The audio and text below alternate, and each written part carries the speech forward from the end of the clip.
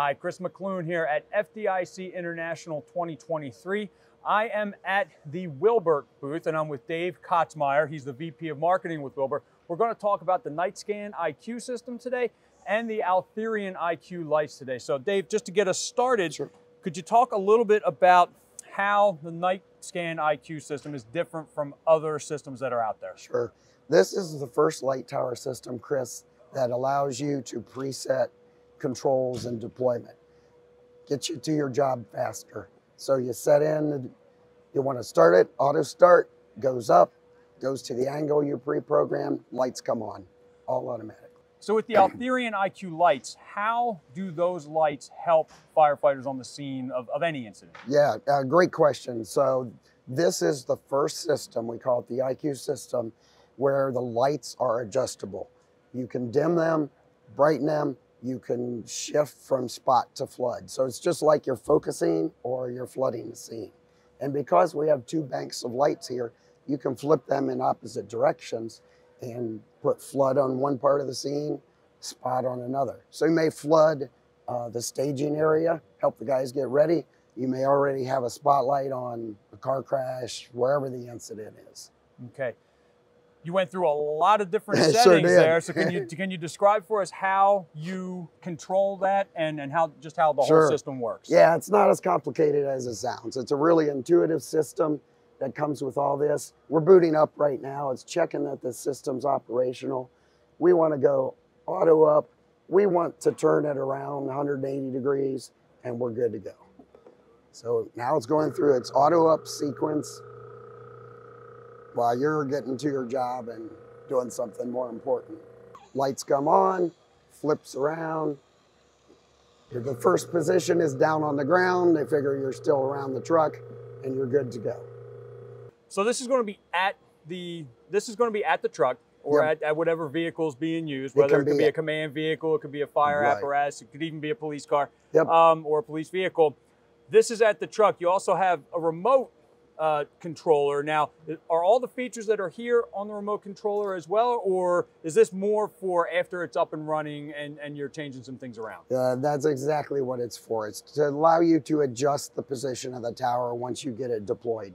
The main controller here, where all the brains reside, that can go on the outside of the truck, inside a compartment. It's fully waterproof, so you can put it wherever you need it. Could you have two of them on a truck? Maybe one on the driver's side, one on the officer's You side, sure wherever it's could. most convenient? You sure could. So we talked about all the different places that this system and the controller can be. Could you demonstrate for us just what those special features were of the lights themselves? Absolutely, Chris. So what we'll do is we'll tilt them up towards the ceiling here so we don't blind all our neighbors. I go into the mode where I can operate the lights. You can see they default to 50% flood, 50% spot, and then you can adjust them from there. So we've got it in the mode where they're all working together.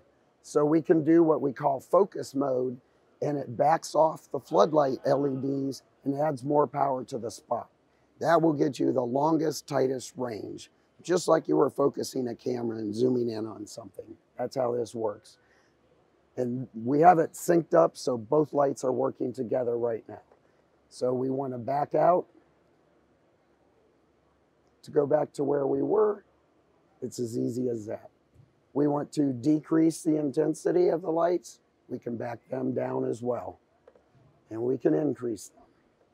A new feature that I don't think anybody's ever had is we can flash the lights as well. So we can use a bank of lights, either one or two of them, as a warning light for potential traffic coming into the area. I could also see that as a really good way. You know, when we talk about evacuating the building, we have tones that we use to evacuate the building. We used to tell folks when they're lost, or to look for windows, for the flashing lights and stuff like that. That would be a nice addition to, it's time to evacuate the building, flashing those lights. I mean, Exactly. It's going to be hard to miss that. Absolutely is. Yep. So we'll turn these back on. Now we can just adjust one here. So we've got our floodlight activated on the right side, and we're turning it up. So the spots are just minimized, the floods full power.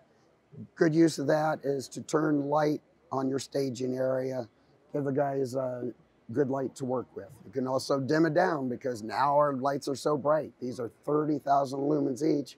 Sometimes it's too much. You can dim them down, which no other light gives you that option today. Okay. Well, I want to thank you again for taking some time out with me today. I know you're very busy at FDIC International. It was crazy here. We're on the second day right now. It was crazy here on the first day. We're expecting another record day today. So again, my thanks to Dave for stepping in here and going through all this with us. Again, this has been Chris McClune with FDIC International. Have a good one and stay safe.